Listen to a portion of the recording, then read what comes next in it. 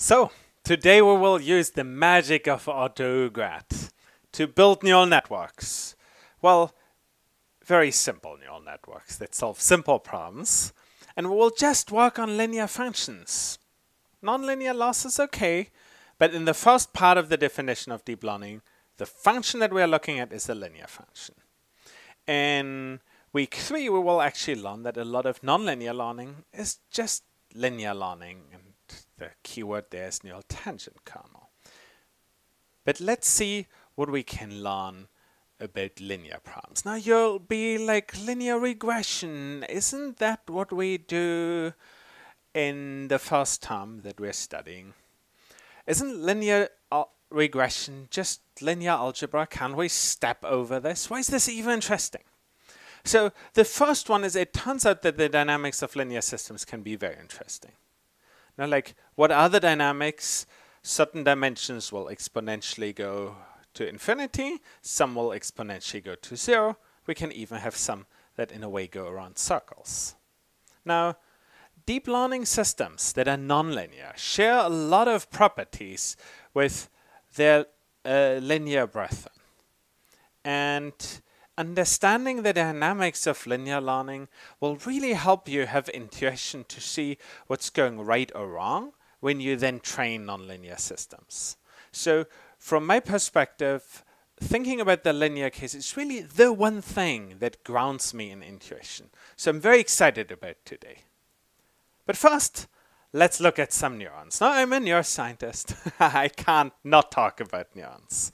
What do we have when we look at neurons? We have neurons. Neurons have inputs. They're called dendrites. This is where the information comes in. It comes in as spike trains. They have integration, which is seen as the body of the cell where everything gets to be integrated. Arguably, dendrites do a lot of integration, are very nonlinear and so forth. But that's the topic of current research. And neurons have an output, the axon. Now, every neuron, if you then look in, looks like in first order approximation, it's doing linear integration. So what am I talking here? We have the change in voltage, du over dt, times the membrane time constant, is minus the difference between the current voltage and the resting voltage, so they tend to go back to where they started, plus r times I.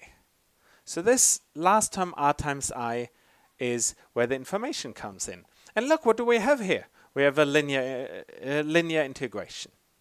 So in that sense, everything looks to be linear. It's not entirely true. We'll see. So let's look at neural responses to inputs. What we do here is we take a cell that we have in a dish, and we take an electrode, and we stick it into the electrode. And what we do is, for 2 seconds, we put voltage into that. And then what we get is we get responses out of the cell. It's what's called a spike train. So we can see how at first it spikes very quickly, and then it spikes a little less quickly. That is what's called adaptation. And then we can see, well, what happens if we put more or less current into the cell? And here you see examples from 2 cell types. What you see on the x-axis is the current that we put in. The further we are to the right, the stronger we drive the cell. On the y-axis, you have the spike frequency, which is how many spikes do I get per second. You see roughly the range here. When we stimulate cells, their activity might go up to 50 Hertz or so. Keep in mind for reference that what we usually have, say in cortex, is around 1 spike every second. So on average, neurons aren't very active.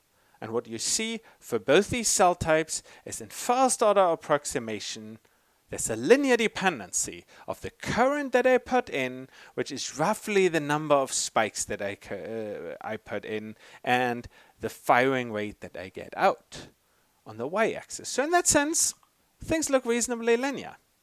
And now I want you to think a little bit about neuroscience. I want you to think about one issue: how linear are neurons really? Because I didn't tell you the whole story about neurons. And the second one, is I want you to discuss a little bit how you think neuroscience can inform deep learning. Please discuss this with your pod.